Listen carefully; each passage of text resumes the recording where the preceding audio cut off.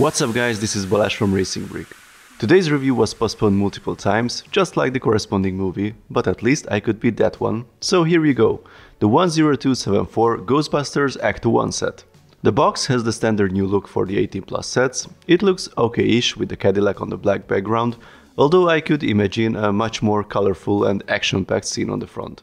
On the back you can see the impressive dimensions, the car itself from another perspective, 2 features in action, spoiler alert, it has many more, and also 2 screenshots from the Ghostbusters Afterlife movie. Let's open the box now. The set has 2,352 pieces, the price is roughly 200 euros or dollars on lego.com. As you see, there are tons of bags inside. Actually, my table is not big enough currently to fit all of them. There are 23 numbered bags and an unnumbered one, and you also get a cardboard envelope. The usage of cardboard instead of plastic is a small but great step towards sustainability. We'll find the manual and the sticker sheet inside. I already see some moaning comments about the stickers and why not all parts are printed. Well, here I was really glad that all this rust is in sticker form because I can choose not to apply them. I prefer a clean look. Unfortunately, my manual was dog-eared in the envelope, which means LEGO has still some processes to improve with this new packaging style. The front cover of the manual is quite unusual with the schematic look and the cutouts. It actually seems to be a nod to the design of the famous Haynes Owner's Workshop manuals. There was actually one released for the Ecto-1 in 2017, although that did not include yet the latest iteration of the car. Maybe we will see a new one coming when the movie is released. In the manual there are some screenshots from the movie with a fun call to action on the first page to rebuild the Ecto-1, then some details about the 1959 Cadillac Miller Meteor itself and its appearance in the previous movies. Then there's a short session with Mike Siaki, the mastermind behind almost all the latest LEGO Creator Expert vehicles. After some cool schematic renders, we are almost ready to build. If we jump to the end of the manual, we get the usual part list, and interestingly a small GM logo on the back, which means this set is actually licensed from GM as well. So, let's start building. This is the frame of the vehicle with something that seems to be the rear axle. Most of the construction so far is made of old-style studded Technic beams and frames. It is quite sturdy. The 2 sides of the rear axle are not connected, and there's some kind of a moving platform at the end of the car. Here is the front axle and some part of the steering system with this huge 40-tooth gear. There's no steering rack. It will be interesting to see how the steering will work. Despite the promising Technic pieces used, the set does not have a working suspension. The steering arms are fixed to the chassis. This is already the end of bag 1. The front axle is completed. The upper steering arms are also connected to the chassis with these long axles. Seals are added on both sides and some construction started on the floor. It is interesting to see the yellow tiles. I wonder if they will be visible or not going forward. Apparently not. There's a mechanism built on top of it that can be pushed sideways with the shock absorber from the Ducati built in. This is the end of bag 2 and we already have a cool gunner seat built with lots of details. There's an integrated proton pack with a new printed tile. And the coolest detail here is how the mechanism works. I try to show it in details. There are a lot of different movements happening at the same time, so let's see it again. I removed the seat for a better visibility and added a temporary piece there. The mechanism is more visible this way. I really love it, too bad it will be hidden in the model. Let's jump now to bag 3. The rear axles are covered now. This shaft is apparently driven by one of the gears attached to the axles. It's quite interesting as both sides had a gear. I'm not sure how the other gear could be used going forward, but it will be interesting to check at the end. The rear section starts to get details with some very colorful pieces.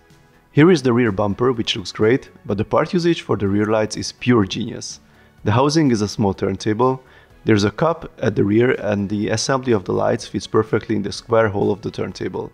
The whole thing looks so natural, like all pieces were designed to fit this way. We started to build the side of the car which is fixed. It includes the hidden button that can be used to deploy the gunner seat. The steering wheel is also added, which is by the way a brand new 5-module white piece. You can see how it connects to the big 40-tooth gear to make the steering wheel turn much more than the limited steering angle of the wheels would allow. The next assembly with the seat has again so many weird piece connections and angles, and it comes together just perfectly. Additionally, it slides in place with a connection at the end that is normally not designed to connect, yet it still slides back and forth smoothly with a click at the end. The box has RTV there, which should stand for Remote Trap Vehicle. You will see this cool mechanism later on in action. Some gadgets are added to the rear section. Not sure about their purpose, but they certainly look cool. We are at the end of bag 4. Just take a look at this side view at the rear. So many things going on inside, it is insane. Here is our first opening door. It will have some additional details later on from the inside. The next door has a cool custom piece with a printed No Ghost logo from the movie, and the doors are opening against each other. After this side, we have the door added to the other side as well, and this is the end of bag 5. More ghost hunting gadgets added to the rear, including tiles with the tape and the clock prints that I've seen last time in the city sets of my childhood. There's also another seat added, this time it is fixed. The car is really starting to take shape. We have the red trim of the doors and also the iconic Cadillac tail fins with the rocket lights. This is the end of bag 3. Here is the front section and again some very innovative part usage. You can see barrels and a grille that has not less than 44 silver roller skate pieces. Then comes the Cadillac engine with tons of brick build details like the air filter, the radiator, the battery and so on. This section is the front wheel arch using some cool snot building techniques, and as a nice extra it has this big grey element used as a wheel well, so you won't be able to peek in the engine bay from the wheels. Even more details added to the engine with all the belts, cables and so on. Time to build the dashboard. There's a mixture of printed and stickered pieces with a lot of gauges and other instruments. Before the end of bag 8, here comes the hood, which can be opened of course. A small complaint here could be the unfinished look from the bottom with the various colors and the blue piece visible on the side that could have been also black or white. The next bag gives us the windows, and this is when those yellow rail pieces start to make sense in the doors, because the assembly of the inner door cover and the window is attached to that with some clips.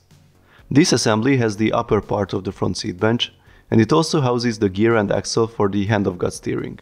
It is quite a challenge to attach, but at the end we can see how the steering will work. Time to complete the front doors as well with a similar technique that was used for the rear ones. The brand new windshield piece will be installed, and unfortunately this is a case again where LEGO is unable to protect such big transparent piece from ugly scratches.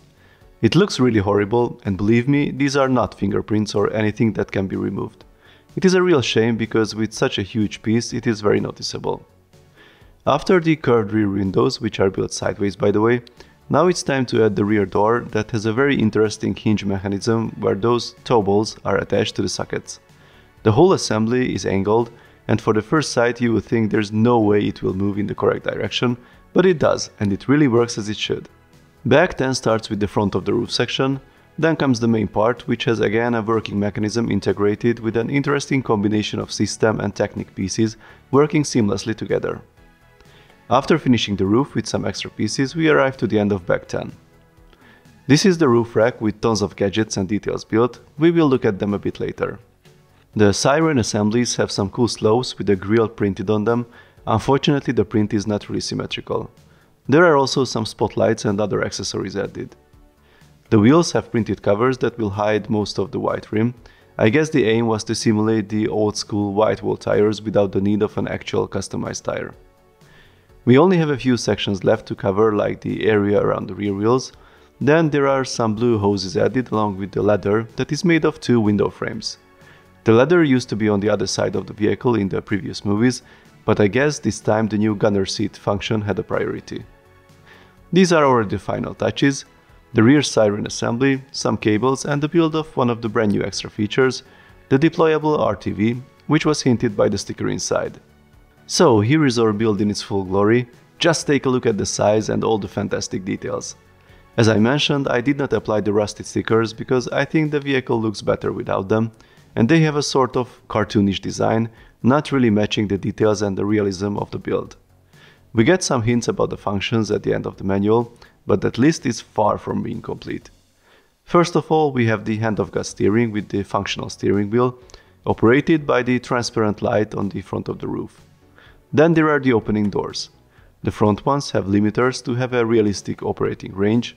The rear one only works on one side, but that one opens all the way back to make the gunner seat easily deployable. There's a hidden button to operate the gunner seat that works great. Just remember the complex mechanism that makes it work. You don't really need to open the door before deploying it. It has enough power to push that one out.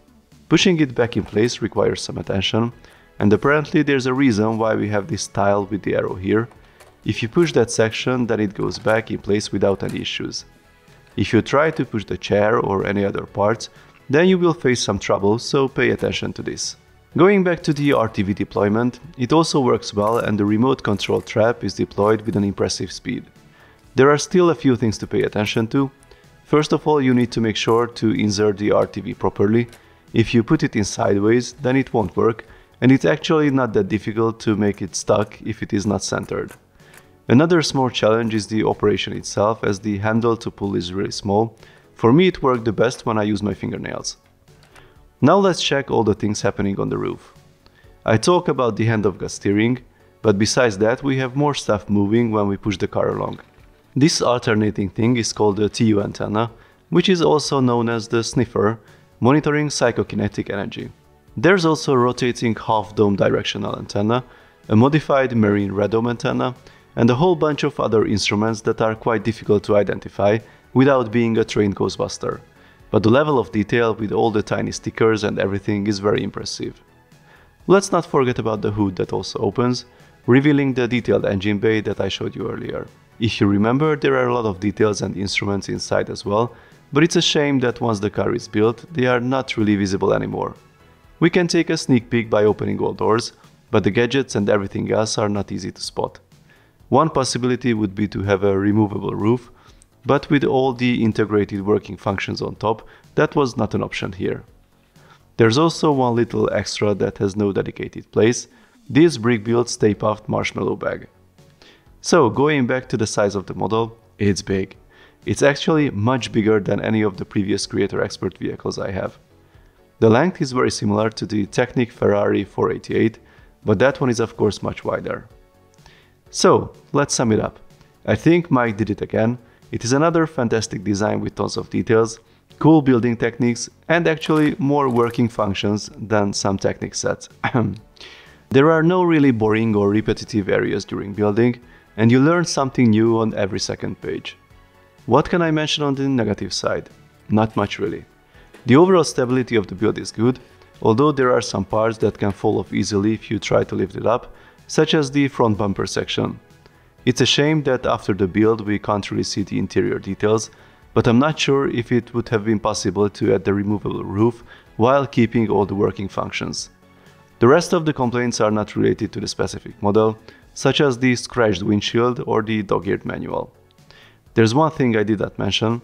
Despite being an iconic movie vehicle, there are no minifigures added. The car is obviously not minifigure scale, but all previous Ecto-1 sets had minifigs, and LEGO has the habit to add minifigs to movie cars at this scale, like the Batmobile or the Tumbler.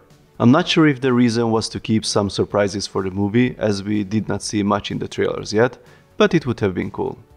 So, all in all, if you are a fan of the Ghostbusters movies, then this set is an obligatory build for you, and I can also highly recommend it if you simply like complex builds with working functions and interesting design. Please let me know your thoughts in the comments. If you like this video, then please give it a thumbs up. You can also subscribe and tap the notification bell if you don't want to miss my LEGO reviews and other LEGO RC videos. See you next time, bye bye.